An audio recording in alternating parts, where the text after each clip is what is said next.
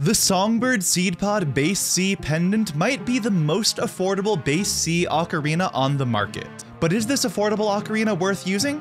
Let's dive in. The Seedpod Bass C is available on Songbird Ocarina for $73. Use code ANDY10 for 10% off. This ocarina is a 6-hole pendant in the key of C, though I say pendant to refer to its fingering pattern, because this thing is way too big to wear as a pendant, or a necklace that is. Like, the attached strap is even a wrist strap, not a neck strap. That's how big it is, and that's how much it's dissuading you from wearing it as a necklace. This ocarina has a fully chromatic range of an octave and a third from C4 to E5. And the Seedpod Bass C comes in 3 colors: Jade Crackle, Strawfire, and Brushed. I have the Strawfire option, and no matter which color you get, the ocarina comes in a really nice, large, padded box with a satin-lined interior. $73 for a Bass C ocarina with such nice aesthetics, as well as a really nice box? That's a hard deal to beat. Even Imperial City, arguably one of the most affordable makers out there, charges more for their Bass C ocarina at $106, though it is a 12-hole transverse rather than a 6-hole pendant. Price and aesthetics are fantastic on this ocarina, but how does it sound? We'll compare it with my Imperial City triple Bass C since I don't have any other Bass C ocarinas other than these two. So I'll do a scale and a quick song.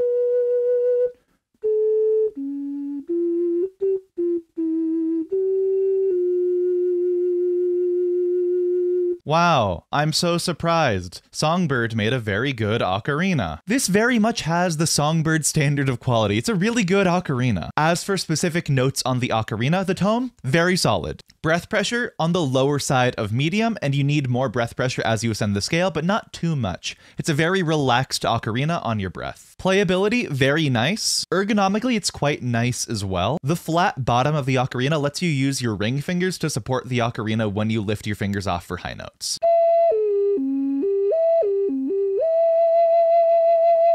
There's really not much else to say in terms of a neutral, here's the specs type of review, so we'll go over who this ocarina isn't for, as well as who it is for. This ocarina is fantastic, but it's not for everyone. Here's why. First, a bass pendant ocarina is a little bit awkward. In general, I prefer transverse ocarinas, so I'm not a huge fan of using a bass pendant. It's heavier than I expect from a pendant, and in terms of lifting up all of my fingers for high notes, while there is the nice flat bottom for support with my ring fingers, it is still a little bit scary to lift all my fingers off. I would argue that it is generally easier to support a transverse ocarina with no fingers covering holes. And on top of that, most transverse ocarinas do have a wider range than pendants. This has an octave and a third. Most transverse ocarinas have at least an octave and a fifth or sixth. If this were a 12-hole Bass C, it would have a range of A4 to F5 instead of the actual range of C4 to E5 on this instrument. Furthermore, this boy is round and bulbous, making him very, very bulky. Because it's so round, even though this ocarina isn't particularly heavy as bass ocarinas go, it's really bulky in whatever way you store it. This bulbous shape will not fit into most, if not any ocarina cases that you might have. So in order to protect this ocarina for storage or for travel, you're gonna need the box. And the box is incredibly large. Like my triple Bass C from Imperial City in its padded case is easier to store and travel with than this box. The padded case may be wider and a little bit taller, but the box is so much thicker and overall bulkier. This padded case contours to the shape of the ocarina, whereas this box is a box. That said, while the box is bulky, if you're in a pinch and are traveling with this ocarina, it is an effective protective measure with its padding and its difficulty to open. Last, weirdly enough, I wish this ocarina had a neck strap instead of a wrist strap. With my Imperial City triple Bass C, while you should not wear this as a necklace for extended periods of time, you can adjust the neck strap to actually use your neck to help support the heavy weight of the instrument while you have precarious high notes with very few fingers on the ocarina. Many ocarinists don't like using neck straps because they can get in the way of your playing of the instrument, but considering how heavy bass ocarinas can be, they can also be useful to help support a little bit extra weight and to make it less risky when you don't have as many fingers attached. Oh my god, I'm supporting the ocarina with just my neck right now, and it is too heavy. But if I tighten the neck strap a little bit, the ocarina is higher up on my neck, and I get a little bit more support when I'm doing stuff like stuff where I'm literally not covering any fingers. Obviously, the strap issue is very much personal preference and really not that big of a deal.